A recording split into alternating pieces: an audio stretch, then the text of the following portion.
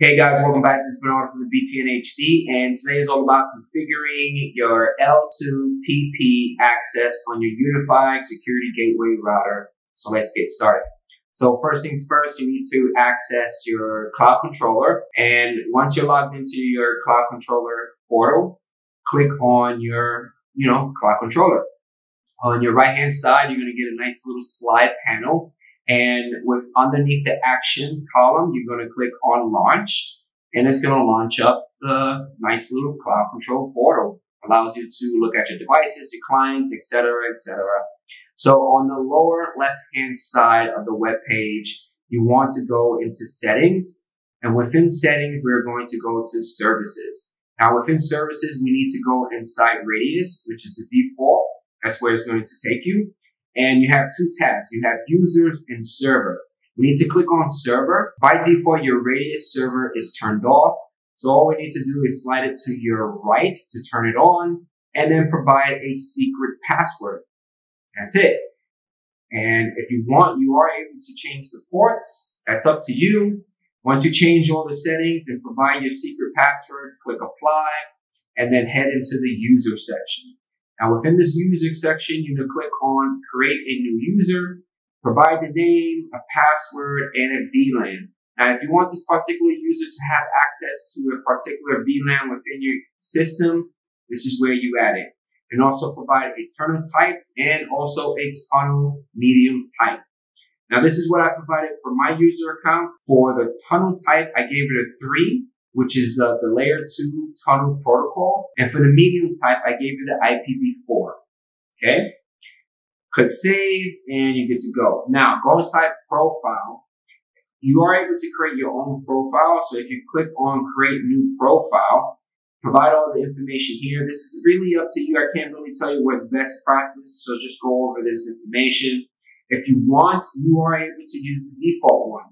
I like to use the default one because it's already there, it's already created, and it's working. Next thing that we need to do is go inside networks, and within networks, we need to create a new network.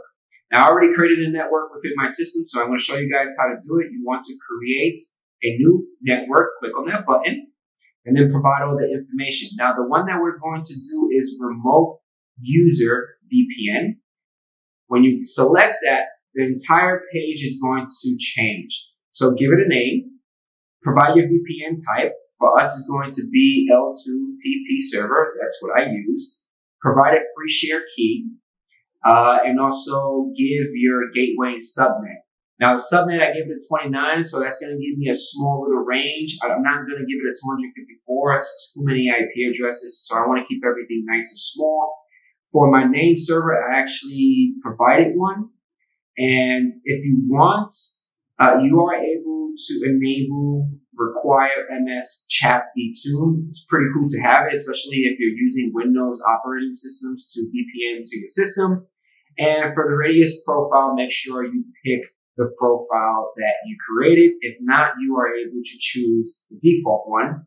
Once you add all that information, just click save, and then you're good to go. Now, I actually have the machine that I'm presenting this PowerPoint presentation for you guys configured with the VPN. I'm going to show you guys a little bit. So if I click on my notifications, go all settings right here, and go to network and internet, and I go to VPN. And within VPN, you're going to see my BTN HD lab. This is my VPN access that's connecting to my security router, my UniFi Security Gateway Router. If I click on advanced, give it a connection name. This is really up to you. If I click on edit, it gives you kind of rundown, because when you create a new VPN connection, this is what you're going to see. You give it a connection name, doesn't really matter. You can give it the server name or the public IP address.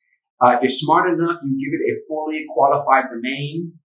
If you got like GoDaddy or Google domains, you can actually have a full qualified name pointing to your public IP address rather than using the actual IP address.